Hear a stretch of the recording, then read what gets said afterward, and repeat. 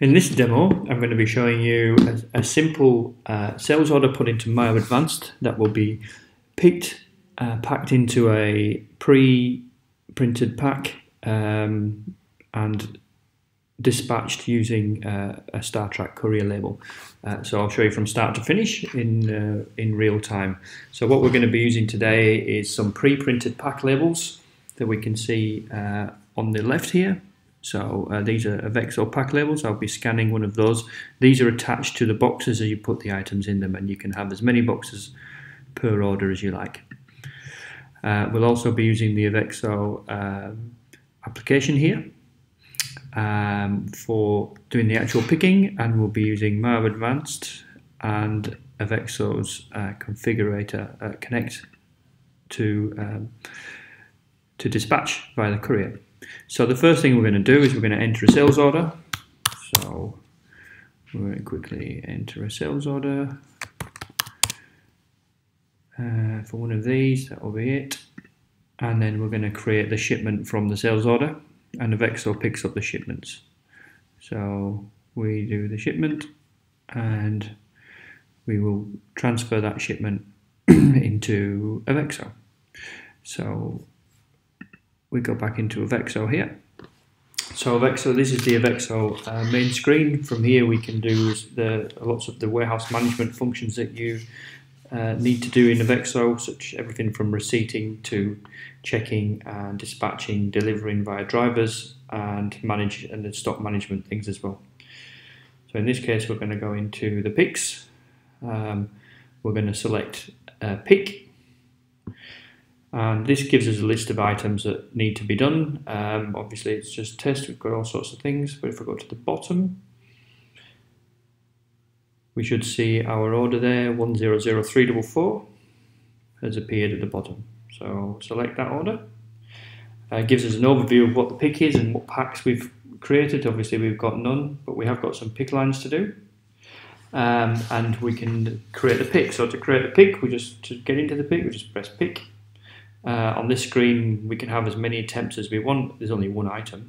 If I scan the wrong product, it's going to tell me it's the wrong product. If I scan the correct product, it's going to move to a quantity screen. This is not batch numbered or serial numbered, so we simply have to say that we've picked one, and then it's asking us to assign a pack number. So we'll assign we'll put one of those pre-printed pack labels on the pack, and then we will scan it. Now, because it's the only item on the pick, it goes straight to the complete pack screen. So if we had 10 items, we can put 5 in one pack and 5 in another. We would have 2 packs here. But for this quick demo, it's got 1. We can review what's in the pack. So we're just going to close that pack now. So we just click close. We have some pre-printed box sizes, etc. In this case, I'm going to say it's a small box. Because we dispatched it by Courier, it's asking us what the weight is. About 5 kilos. We've pre-filled 2 of the dimensions, so we only have to fill in 1. So I'm going to put in 15 centimeters. And there's our summary screen. So it tells us that it's a small box. It weighs 1.55 kilograms, and those are the dimensions. We can select which printing station we're closest to. Or we can have a default. And then we print the label. So what that does is it's going to print out a label. We use internet printing to generate that label. The label will print out on the nearest printer, and I should receive a pack label here, which tells me what's in the box and where it's going. So if we return to the screen now, that item has dropped off the list because we've finished it. Right, so now we've finished with the iPod. We can go back into eveXso's configurator, and we'll go back in and we'll see that now we have a box to dispatch which weighs 1.55 kilograms. It says it's tall, but what we're going to do is we're going to change that to Startrack.